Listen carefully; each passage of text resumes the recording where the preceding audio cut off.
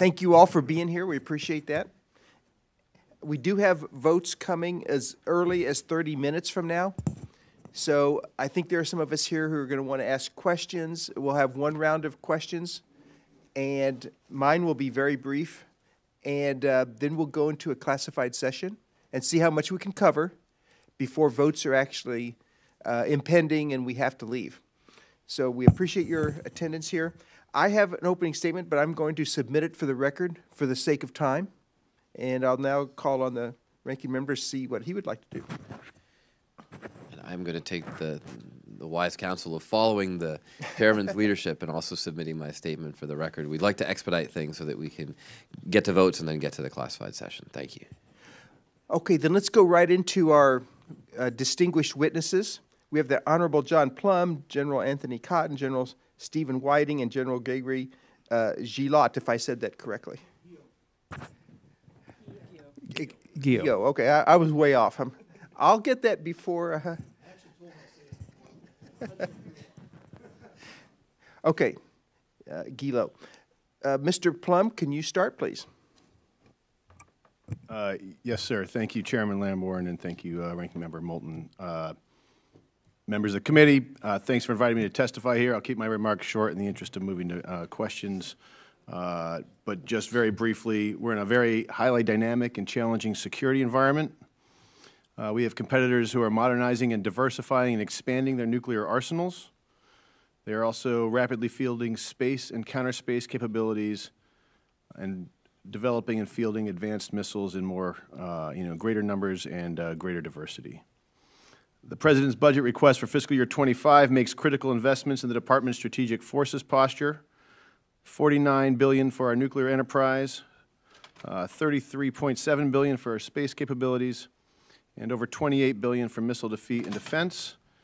And across each of these portfolios, we're investing not only in capabilities, but in our network of allies and partners, both of whom provide advantages that our adversaries or potential adversaries like Russia and China can never hope to match. All of these capabilities, nuclear, space, and missile defense, remain central to our ability to deter, and also central to our ability to prevail in conflict if deterrence fails. The Department is committed to making the critical investments necessary to strengthen our strategic forces posture. Thanks to this committee for its tireless dedication to the Department, to our men and women in uniform, and I look forward to answering your questions. General Cotton. Good afternoon, Chairman Lamborn, Ranking Member Moulton, and distinguished members of this committee. It is an honor to be here today with my command senior enlisted leader, Sergeant Major Kramer, and our privilege to represent the service members and civilians of United States Strategic Command. I have submitted my POSH statement for the record. As a global warfighting command, STRATCOM sets conditions across the globe as the ultimate guarantor of the national and allied security. Excuse me. We do this in the face of challenges unlike anything America has encountered. We are confronting not one, but two nuclear peers, the Russian Federation and the People's Republic of China. This reality, compounded by missile developments in North Korea, Iran's nuclear ambitions, and the growing relationships between these nations, adds new layers of complexity to our strategic calculus. While our legacy systems continue to hold potential adversaries at risk, it is absolutely critical we continue at speed with modernization of our nuclear triad. This includes the land-based ICBMs, the B-21, the B-52J, the Columbia-class submarine, the nuclear sea-launched cruise missile, the long-range standoff weapon, and numerous related systems, while also focusing on NC-3 enterprise upgrades and cybersecurity. The most important message I want to deliver is this. While modernization will continue to be the priority, U.S. STRATCOM and its component forces are ready to deter our adversaries and respond decisively should deterrence fail.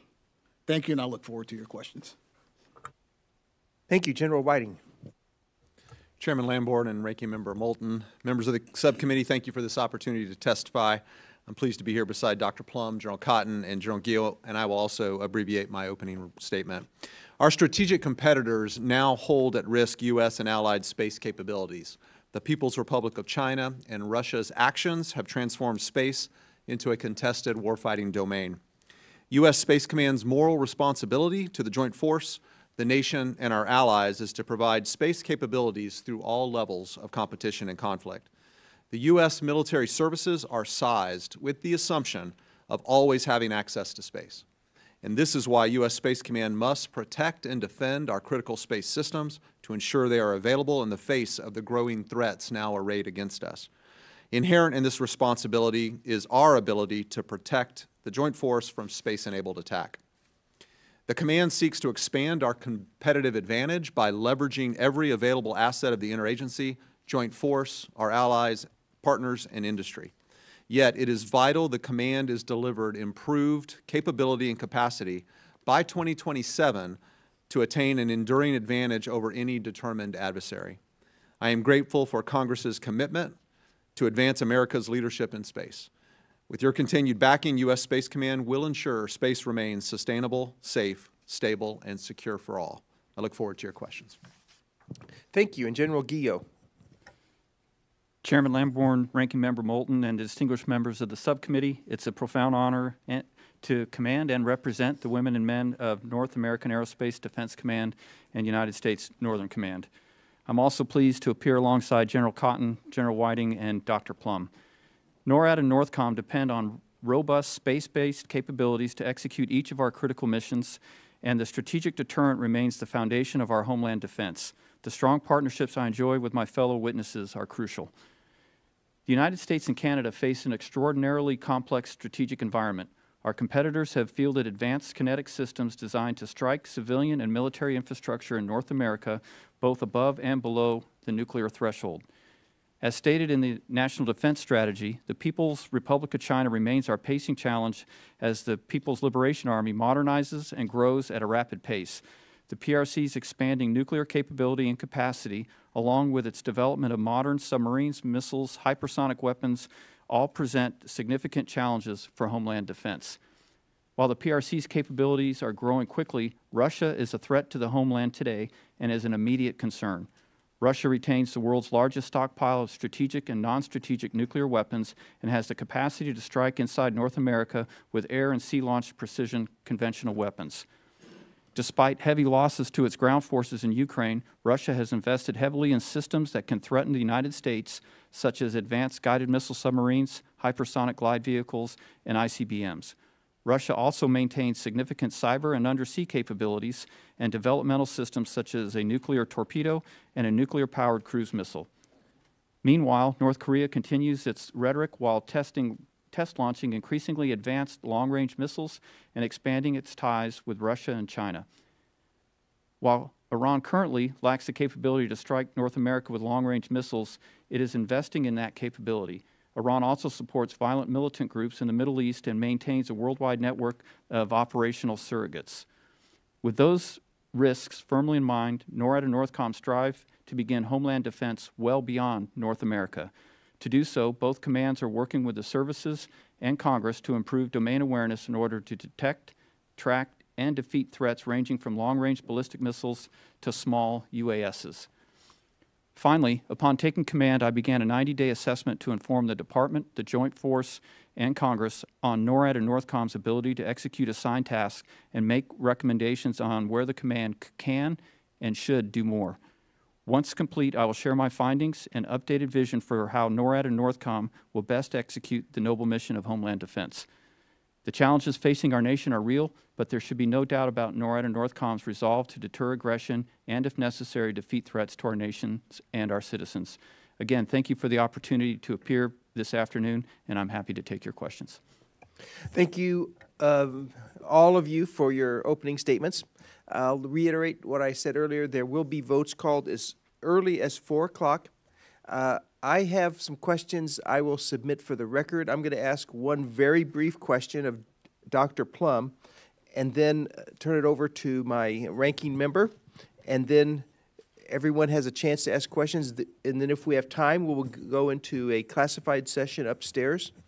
But in no event will we come back and have any continuation of this hearing after votes are called. It'll be a fairly lengthy vote series, and I don't want to keep everybody. And so we will adjourn whenever votes are called with about a 10-minute gap, grace period for us to wrap up what we're doing, and get over for the votes. Dr. Plumb, very quickly, in its 2022 Nuclear Posture Review, the administration affirmed the continued need for the triad. Has there been any changes in the administration's policy in this regard? No, there has not. Thank you. Ranking Member Moulton. Mr. Chairman, thank you very much. I'll also just ask one question. I'm going to direct it to Dr. Plumb and General Cotton, if either of you have comments on this. What thinking has the department done or been doing on what strategic deterrence looks like with two nuclear peers? What does the world mean? What does that world mean for our nuclear posture, our strategy, and our strategy of deterrence? If it's all right, sir, I'll start and then I'll hand it to General Cotton. So, taking it very seriously. I know you and I have talked about this. The Strategic Posture Commission, hopefully, bipartisan report that's come out really looking at this specific problem, and the department is using that as a bit of a as a reference guide to help us examine how to go forward. The fundamental issue here, as you've pointed out, is China's growth in their nuclear arsenal, and it's a intercontinental level nuclear arsenal, changes the calculus. We don't want to be in a situation where we have to have as many nuclear weapons as Russia plus as many as China plus one more, but we do have to be able to deter both. And so we are looking at that. I'd say roughly we think we continue to be sufficient now. Program of record is okay now, but in the future we're going to have to make adjustments because of this growth of China. And so we're looking at what things can we credibly do to help ensure the deterrence will continue to hold through the 2030s, both through our transition and in face of China's growing threat. General Cotton. Thank you. Ranking Member Moulton, I'd like to add that we've been looking from Strategic Command ever since I took command last 15 months ago. And what we're looking at is the strategic piece that is linked to the NPR, because the NPR allows us to look at posture and sizing. So we immediately looked at that. But as I mentioned to you in the office call, I think it's really about strategy as well. So we have actually commissioned a study within Stratcom with another group of bipartisan representation to really look at it from a strategic level when you have two near peers in which you have to fight. And how do you hold them at risk in order to do that?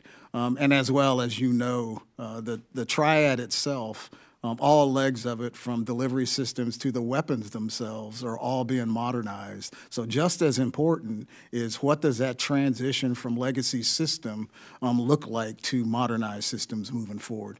And we have a study that's well underway to make sure that we don't create any gaps in that transition moving forward. Well, I think that's very encouraging because the world has certainly changed. Mr. Chairman. Thank you. Representative Wilson. Thank you very much, Mr. Chairman, and thank each of you for being here today and your service on behalf of the people of the United States. General Cotton, in your testimony, you state that the critical need to modernize our stockpile infrastructure and a robust science and technology base for our strategic deterrence force. I'm grateful to represent the Savannah River site, where they are working around the clock to bring plutonium production facility into operation as soon as possible. They are also working to replace a 1950s era's building at the Savannah River Tritium Enterprise. As the only member of Congress who's ever worked at the Savannah River site, I know personally of how dedicated the personnel are for the people of America. With this, would delaying the modernization put our security at risk? And we are really grateful that plutonium pit production, which is so crucial, is actually a two-site solution with Los Alamos and Savannah River. So what is the status of maintaining our capabilities? Representative, thank you so much. And I've had the opportunity of actually visiting Savannah River twice in my recent job and in my former job. You're absolutely right. The men and women that are there are incredible Americans and dedicated patriots. To your point, I think when we think about the products and components that are going to be required from NNSA, I want to keep the throttle pressed and ensuring that we get pit productions in the numbers we want. I also think that we also need to pay attention to the other rare earth materials that are warranted and needed, not only tritium, but also lithium and other components that might be something that's that can hold them back, if you will, as far as NNSA and their production. And then finally, I think industrial base and making sure that the brick and mortar, as you know, that the things that are actually being produced and built there, the facility itself across the enterprise for NNSA to ensure that they can accomplish all of that to get the buildings built in order to get the production done. Over. And General, thank you so much. You're always welcome back to Savannah Riverside anytime. And please let me know when you're there, because I'd like to be with you. Thank you for your service. And Secretary Plumb, you stated in your testimony that Iran continues to expand their nuclear activities. Additionally, you also state that at this time, quote, "We believe Iran is not currently pursuing nuclear weapons." Secretary Plumb, I just, that's amazing to me, because the regime in Tehran is pursuing an effort of increasing their stockpile of highly enriched uranium. The regime in Tehran is continuing to develop ICBMs, which can only be used with the intent of striking the United States. And they make it clear as they chant, "Death to Israel, death to America." And so it's just really appalling to me that we're in a war we didn't choose, and that is a war with dictators with rule of gun invading democracies with rule of law.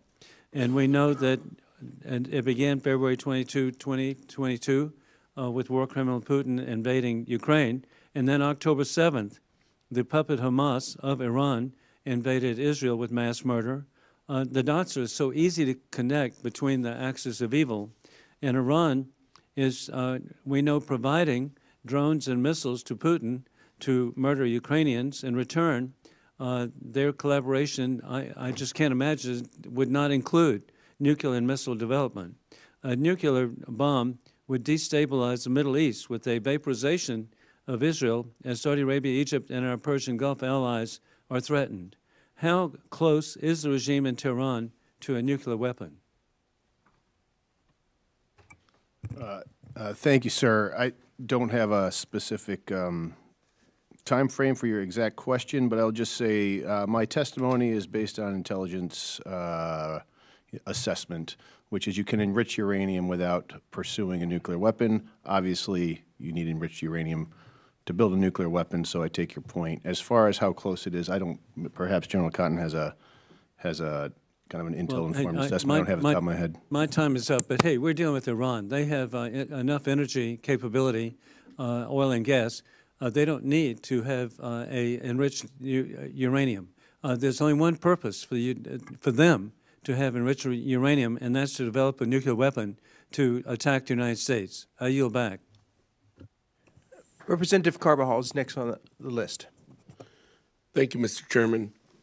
We all know space is essential to our everyday lives, and I don't think most people understand this. Not only is space critical to our national security programs, but we rely on space to check our weather, our phones, to use a credit card, and now in some cases for internet connection, just to name a few. These capabilities are primarily because of our nation's robust commercial space industry. General Whiting, can you speak to the partnership between Space Command and commercial space companies? How do commercial space companies help you fulfill your mission? Congressman, thank you for the question. I think one of our nation's principal advantages is our commercial space industry. It is moving at incredible speed with innovation, and it is outpacing commercial industry from the rest of the world. And so today we partner with those companies in a number of ways. One way is through information sharing, a cell called the Commercial Integration Cell at Vandenberg Space Force Base in California. And then we also leverage services provided by commercial companies.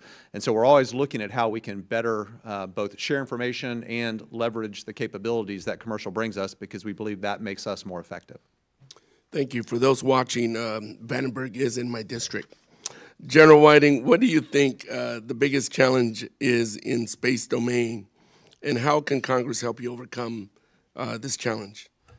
Thank you, Congressman. Our biggest challenge today is the speed at which the People's Republic of China continues to develop its space capabilities. And in particular, they are developing a number of counterspace weapon systems to hold at risk our space systems. They're also using space to enable their terrestrial forces, their Army, their Navy, their Air Force, Marines, to make them more lethal, more precise, and more far-ranging. So I would ask the Congress's support to continue to invest, particularly in the United States Space Force, but also in the other services that provide us capability at U.S. Space Command, because they have to now take our current constellations and make them more resilient. They have to develop systems that we can protect and defend those constellations. We need capabilities to protect the joint force from the space-enabling capabilities of others, and then we need a testing and training environment that allows us to know with confidence that our space systems will work the way we need them to.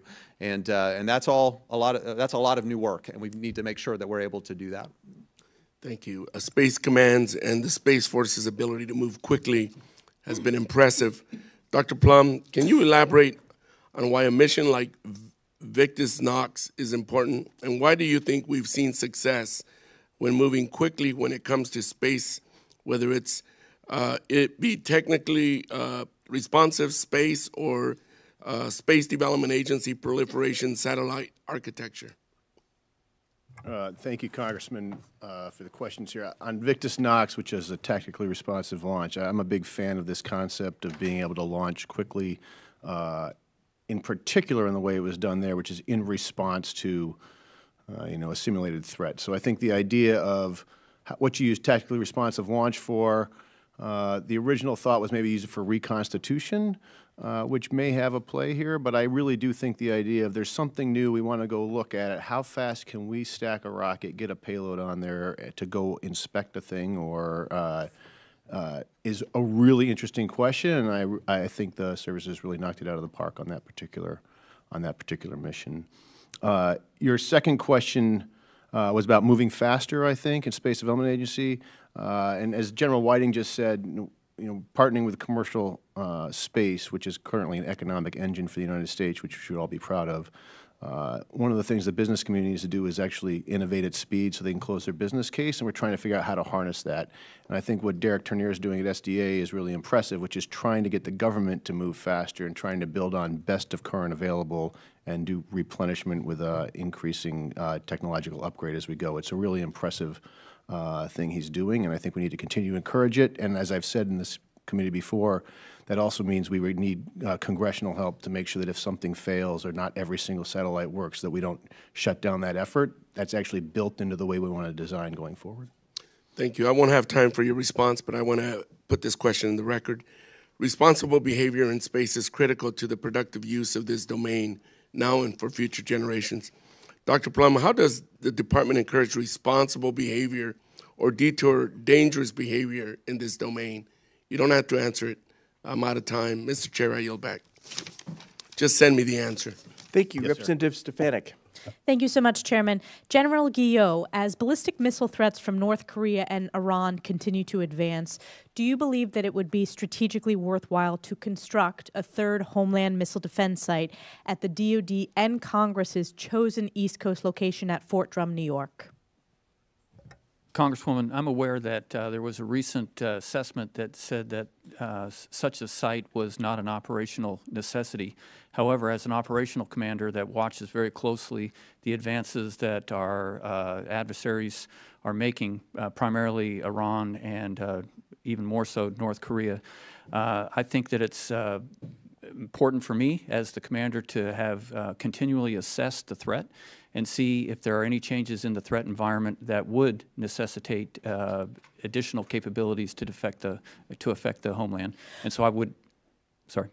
General, in my office, when you were kind enough to visit, you said it would be strategically worthwhile and you supported the construction. I understand the assessment process, but as you and I spoke in my office, you said this would be strategically worthwhile, particularly as we're considering threats not just of today, but of the future as well.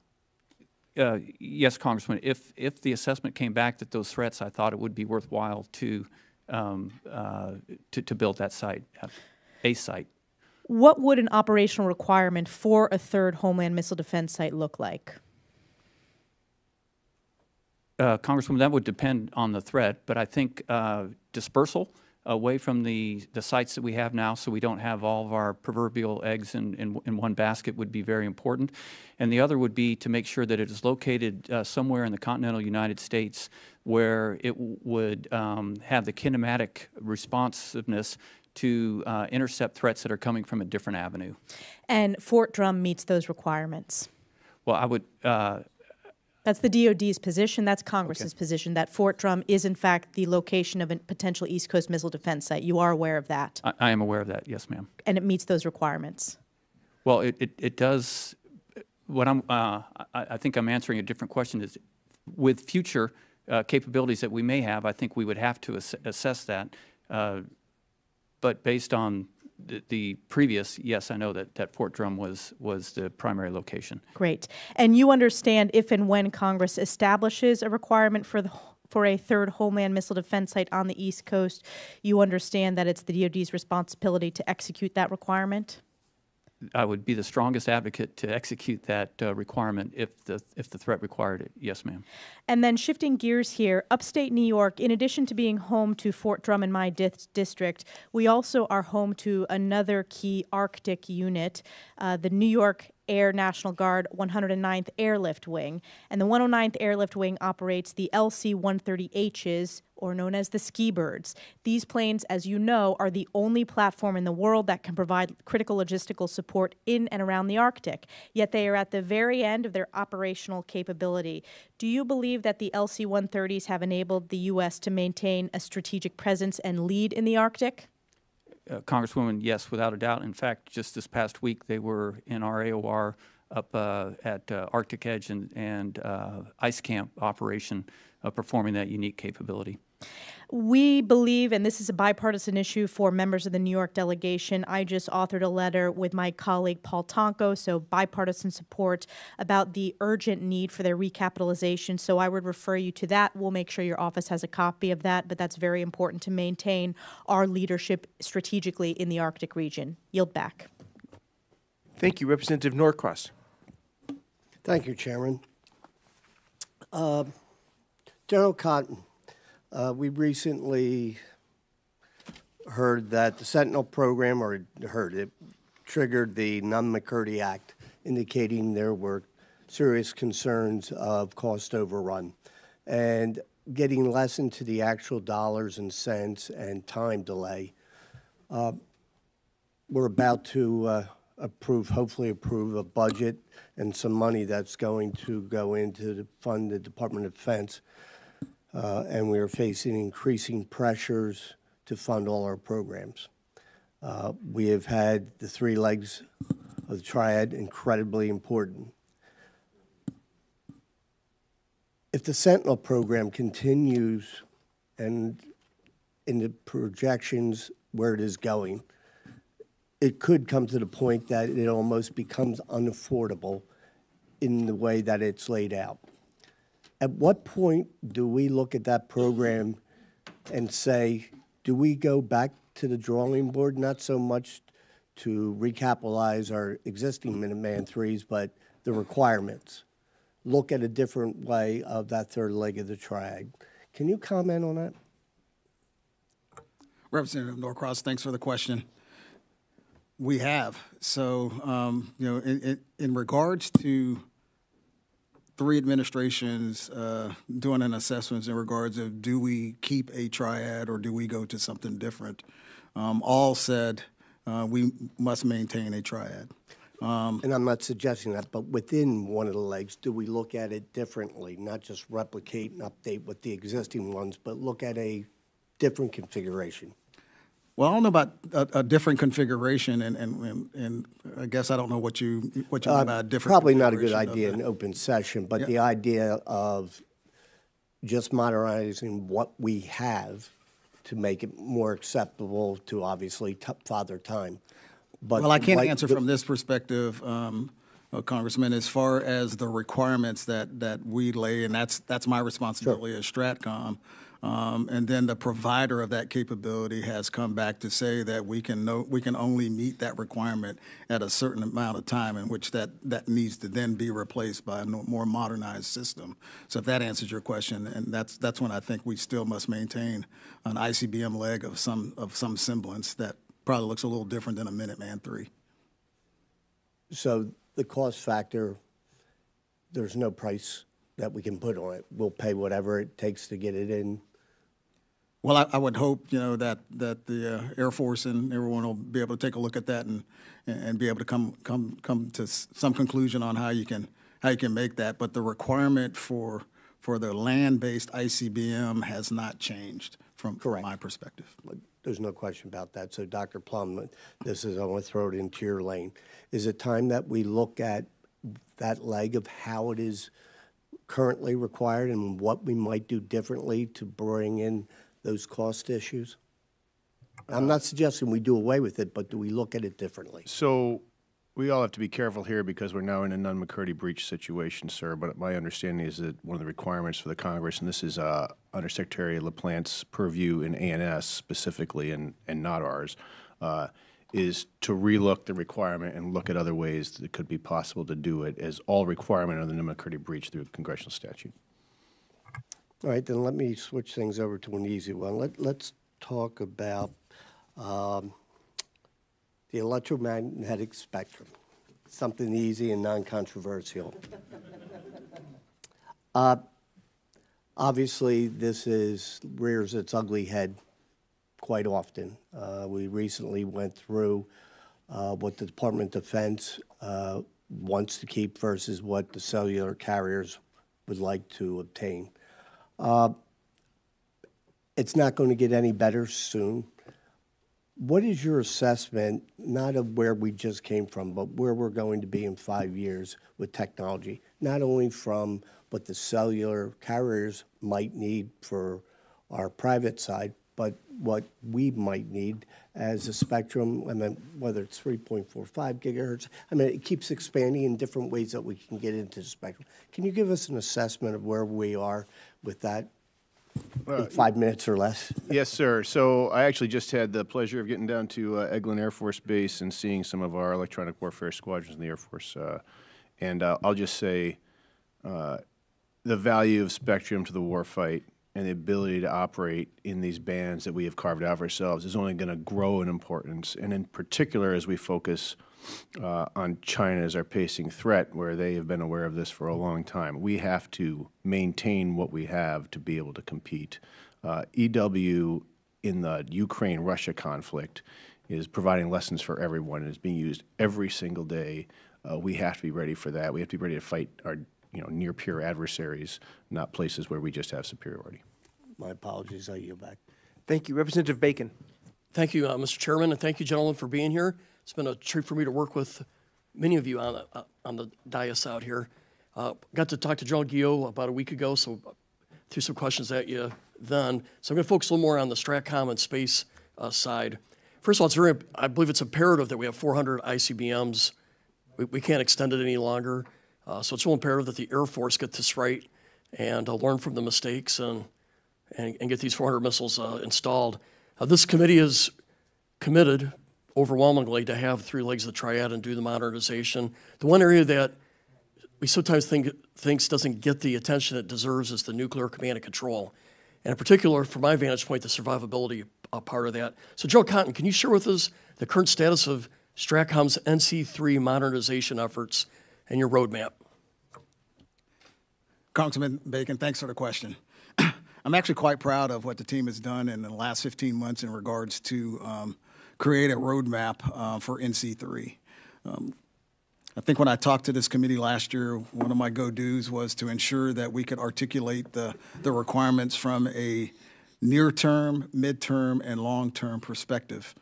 We were able to do that. It actually culminated with a deputy's, the DSD department, Deputy Secretary of Defense meeting, which turned into yet a go-do for the service components on what we need to fight tonight, what we need for the midterm activities and modernization of NC3, and then what will it take for the out years. We're in the middle of a trade study right now to find the best fit for, to be frank, the midterm. 0 to 5 year, because we're already funded, and thank you for being able to fund us for getting the near term and fight tonight activities done. So as we prosecute that roadmap, it'll be able to show us gaps and seams that could potentially be seen between 0, 5, and 5 and 10 moving forward. So we're quite proud of the work that's being done there. Thank you. One of the survivable aspects for the nuclear C3 is the E6B Mercury mission, where we have an airborne command post. We put a flag officer on board that can take over if STRATCOM has hit the White House and the Pentagon. So as you know, the E6B is approaching retirement, and this timeline may accelerate once the Navy has confidence that its program schedule to transition to the TACAMO mission to the C-130J. So are you confident that the Air Force has a solution or a program to replace the airborne command posts and looking glass missions, which today fly on the E6B? So part of that trade space study actually looks at that, because that is a gap. And the requirement is that the E6B will fly through the 2036 timeframe. So as you have mentioned, the TACAMO acquisition is already underway in the Department of the Navy. So as that trade space study comes to closure, it will identify that gap. And at that point in time, we'll need to find what is going to be the replacement for the back end of that airplane, as you mentioned. And it's imperative that we have this mission. It gives second launch capability for our ICBM force. And so this is very important, Mr. Chairman, that we follow with the Air Force on this, because we got to have this mission. We don't have a plan for it yet, and we're gonna have to work this part hard. General Whiting, when I came in the Congress, I tried to put a lot of attention on the electronic magnetic spectrum operations. As an old guy, I called it just EW. But we felt like we had a lot of work to do there. And I know STRATCOM has picked up the leadership on it. But I know you were telling me how important EW is to the space mission. So could you talk a little bit about your role in the EW realm? Thank you for the question, Congressman. Our satellites on orbit, the only way they can get their information down to planet Earth is through the EW spectrum. So it's absolutely vital to all that we do, and we appreciate the leadership role that the Congress has taken, and now by U.S. STRATCOM having the military responsibility for that. We have stood up an joint EM office inside of U.S. Space Command that is already very busy, and it's only about 7 months old, that is making sure, as we see EMI in the environment, jamming in the environment, how are we assessing that, how are we operating through that, and it's just foundational to all that we do, Congressman. Thank you very much. And I'll put a question in the record asking about the importance of the future roles for the B-52 and why it's so vital to the strategic mission. But I'm out of time, so I'll put it in for the record. Thank you. I yield. Thank you, Representative Garamendi. Thank you, Mr. Chairman. Mr. Plumb, you spoke in response to Mr. Norcross about the Nunn-McCurdy requirement. You went through it very quickly. There are 5 specific elements of the law that must be answered. Are you and the Air Force prepared to answer all 5 fully, completely, and honestly? Congressman, so just to be clear, I don't have any Nunn-McCurdy statutory authority myself. That is an A&S thing, but yes, of course, the department will be answering them fully and honestly and correctly. General Cotton, same question. The answer is yes. Very good. I think that takes care of it. Well, I expect that, and we would expect nothing less here. If we were to define strategy in the military terms, we would probably say it's aligning unlimited aspirations with limited amount of money. Unless somebody has found some way to continue to increase by perhaps 10% or 15% a year the Department of Defense budget, strategy means making choices by the military as well as by us. General Cotton, you spoke earlier about the need for the ICBM. You said it's required. Can you tell me in specificity what can not be done by the other two legs of the triad that only the ICBM can do? Congressman Garamendi, I can. The ICBM provides a responsive. The ICBM provides a responsiveness to the President of the United States that no other two legs can provide. Really? That is correct. The bomber force and the submarine force is not responsive? They are responsive, but not as responsive and quickly can it provide a response as quick as the ICBM if it was warranted by the President, if I was to present options. What would create a response? Well, I would rather not talk in Well, let's say that there's a there. warning coming from Mr. General Whitting that they're incoming missiles. What's the responsive? Well, it would be obviously up to the President of the United States on does he want to. And how many minutes does he have to respond? I will not say that here in an open hearing. In the public domain, it's 15 minutes.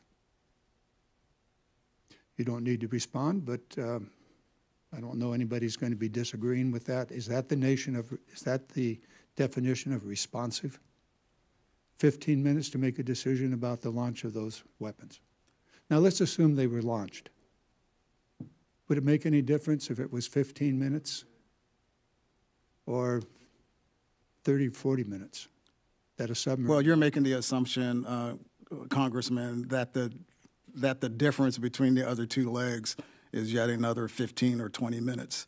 And I can get in more detailed if we were in a closed environment to tell you what that difference would really be. So they're less responsive. Survivable leg is the sea leg. Flexible leg is the air leg. Responsive leg is the ICBM leg. In other words, immediate launch or lose it. It's the use it or lose it, isn't it? It's not the effect of the launch. The launch would be the same if it were launched from a submarine or from an airplane.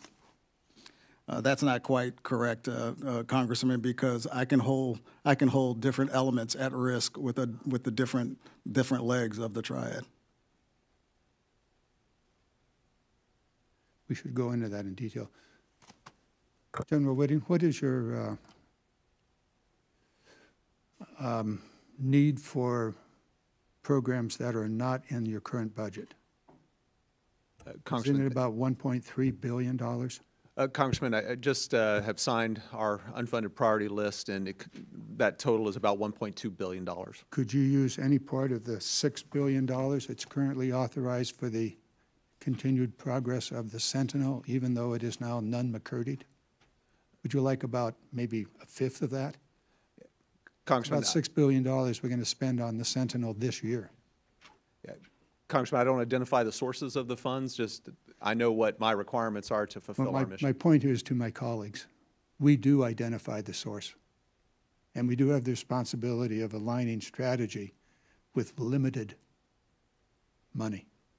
Thank you. I yield back. Okay, that concludes the questioning portion of our hearing today. Let me just add a slight clarification from my perspective. You threw out a number a minute ago, Representative Garamendi. There are different numbers that are floating around out there, and I don't think it would be wise for any of us to confirm or deny any specific number, because I think that that's really not a topic of discussion we should be having in an open session like this. Which leads me to my next point. We will go into recess and immediately reconvene upstairs and have perhaps a brief classified hearing, because votes will be called shortly. But we will have a classified hearing for those who are able to attend. And thank you for your testimony today. We are in recess.